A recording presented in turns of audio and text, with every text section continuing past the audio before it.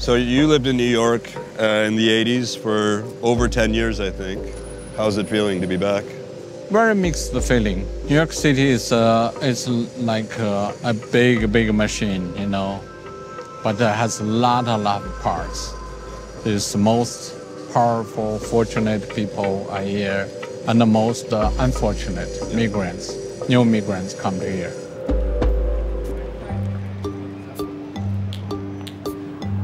That's what I was doing.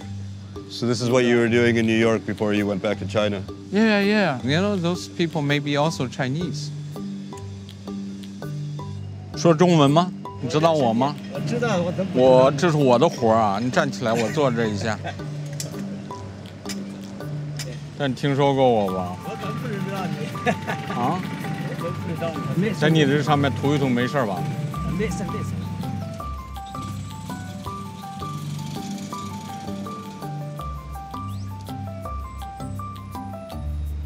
Thank you so much, huh?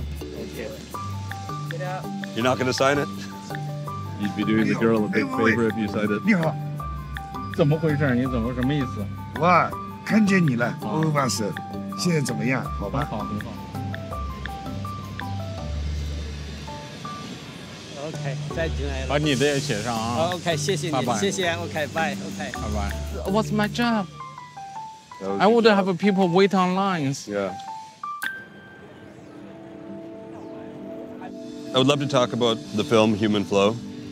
Because this refugee situation really get out of hand, in some way I can put myself in the situation to challenge myself as an artist or human rights defender.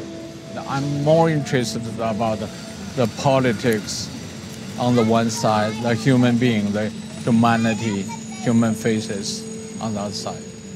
You have been thinking about this topic for a very long time. Have you thought about what some solutions could be? It looks complicated, but think about this is a human condition in 21st century at a globalization. So if that's a human problem, it can be solved by humans easily. This problem only can be solved by us, by human beings, until we have a moral and political understanding of the situation.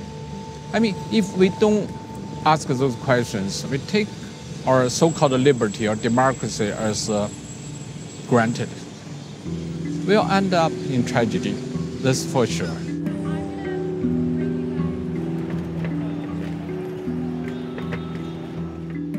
When these people are walking by, what are you hoping that they're going to be thinking about when they see this?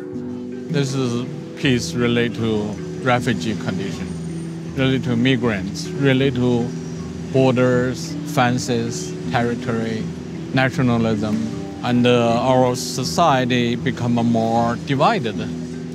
So as an artist, I always trying to find a language to extend my concern and to build up a platform for people to make some kind of argument.